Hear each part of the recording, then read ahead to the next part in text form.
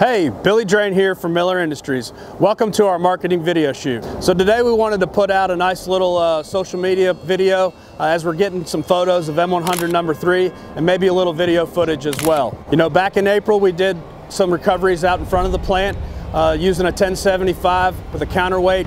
Got us just over 100,000 pounds. So we wanted to recreate that again for some photos for this year. You'll notice Mr. Chambers' unit behind us here has got this Komatsu Dozer hooked up.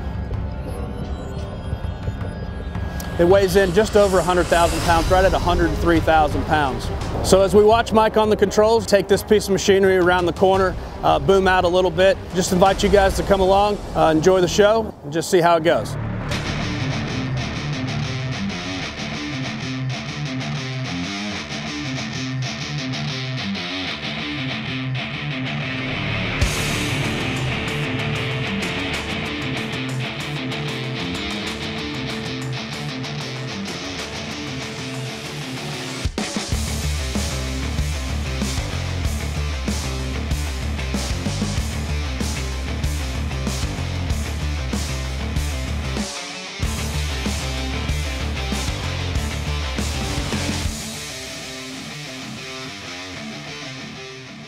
I want you guys, as you're watching this, to notice the power of that extension cylinder.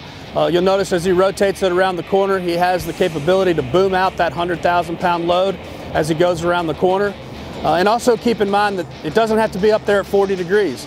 M100 number 2 that went up into the Pennsylvania area, he uses that machine to lift heavy generators and machines inside of buildings, a lot of times at a 0 degree working angle.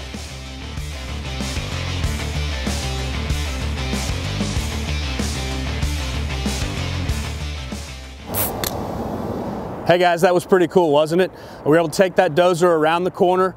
We were able to get it outside of that working platform, that 300-inch stance of the M100. We've got enough space now where we can be able to back that trailer up and load that casualty safely to go get repaired. Thanks for coming by and watching our social media video today. Make sure you subscribe to our news feed to stay up to date with all the latest from Miller Industries. Miller Industries, the world leader in towing and recovery equipment.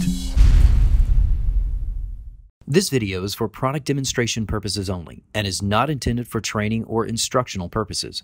Situations vary and operators should rely on their own professional knowledge and safety procedures when conducting actual recoveries.